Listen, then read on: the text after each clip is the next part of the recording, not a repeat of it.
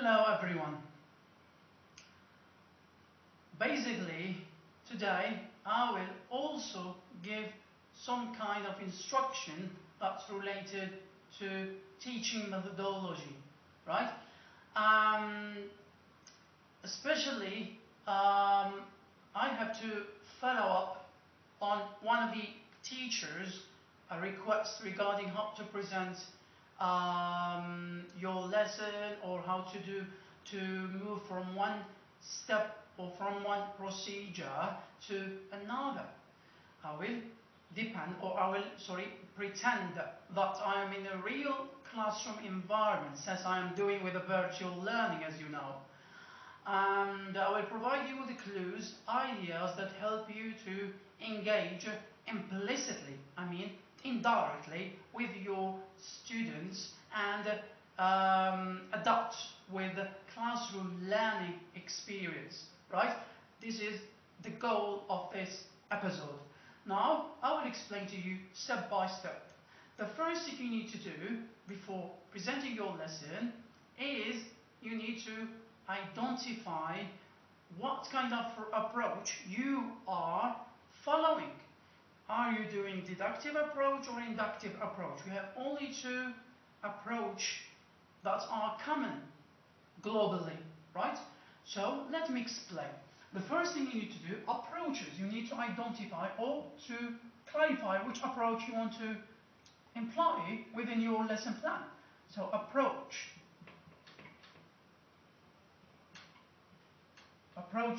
We have two different approaches that need to be followed. The first thing is deductive and inductive.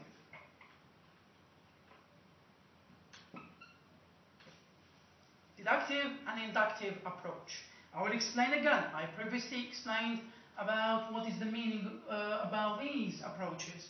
Deductive approach simply means you are going to start from presentation by giving examples, etc., and trying to explain the rule and let your students learn about it, and after that they are required to do an activity, right? But inductive approach means you are going to start from exercising, give them exercises, give them tasks to do, and let them identify what the lesson is about, identify the rule. Deductive, from general to specific. Inductive, from specific to general. So, the other way around, right? This is the meaning. So, I will choose a lesson just to make it very easy to comprehend. I will present a lesson about relative pronouns, and you need to follow me how I used to do my lesson during the classroom setting. So our lesson is about relative pronoun, but you cannot say them reveal the topic to your learners. You need to do it indirectly and let them discover, right, what the lesson is about. And then start. Our lesson today is about etc. Right? The first thing you need to do is to present. Presentation phase.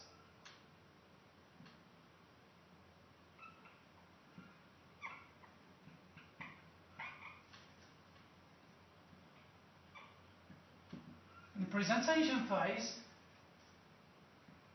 can be by using pictures, asking questions, presenting some kind of clues, images, and open a debate. You will open a debate with your students, and they will give you ideas, and you will accept some and refuse some of them, alright? And at the same time, you will discover that learners are trying to do their effort in order to identify what the rule is, right? So from deductive approach, I will start from here. Presentation, since I don't have a picture, I will provide sentences. So, lesson is about relative pronouns. For example, number 1. Let's say Khalid or Khalid was eating. When. So this one is a relative pronouns. When I called him.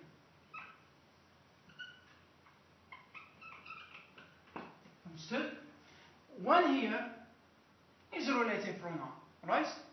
You will explain them to them. You will explain this rule later. Now just write the sentence 1, sentence 2, 3. I will give another sentence with another relative pronoun. For example, example 2. Let's say they are living in Algeria.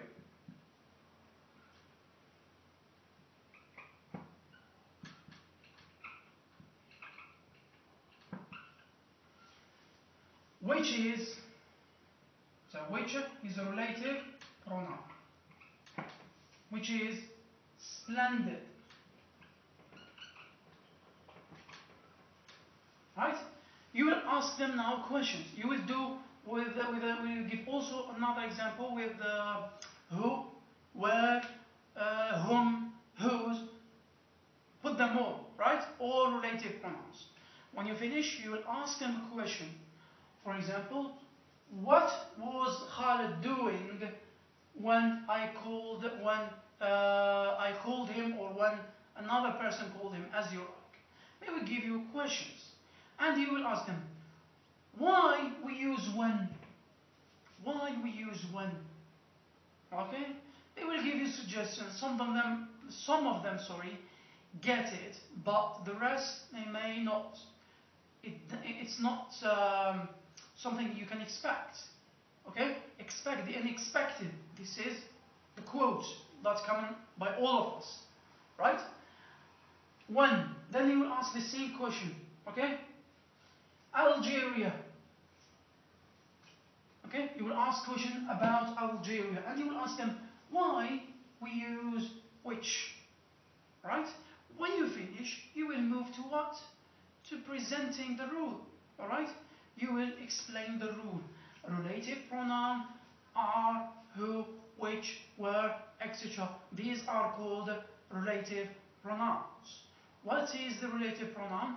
Who is used to relate. Okay? To connect sentence A with a sentence B, or dependent with independent clause. Right?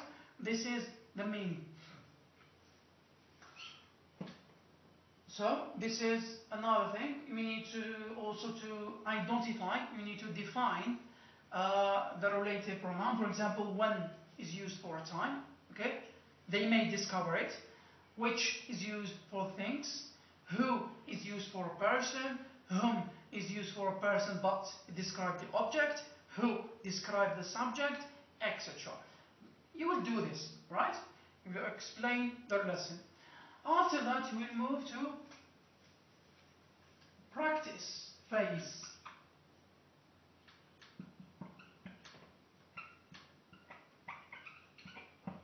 What is a practice phase?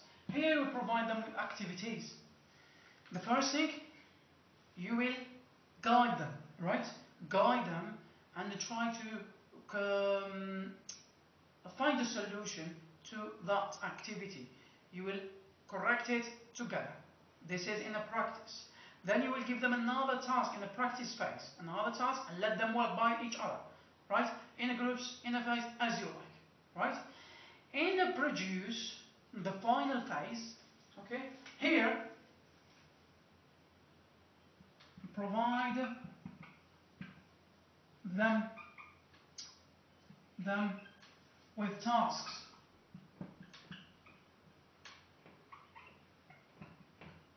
All right? Then, the final phase, we have produce.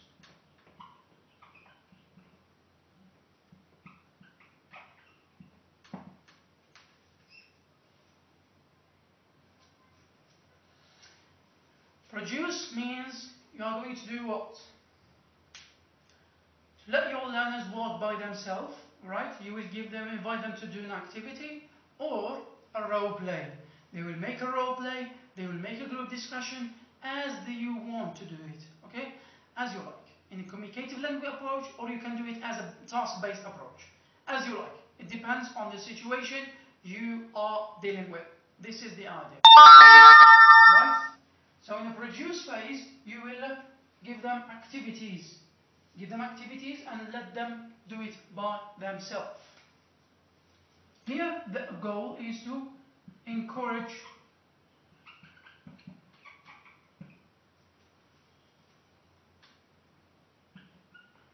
learners' mindset. So you will give them activities and you will let them discover the rule by themselves. For example, you will start from here, right? Rather than presenting the lesson, you will introduce them with activities, they will do it by themselves, and encourage them to find out the rule that's hidden behind those activities or tasks, right? And after that, in the final stage, you will do what you will present or correct with them and introduce the final version of that form. Thank you very much for your kind watching and see you for the upcoming video.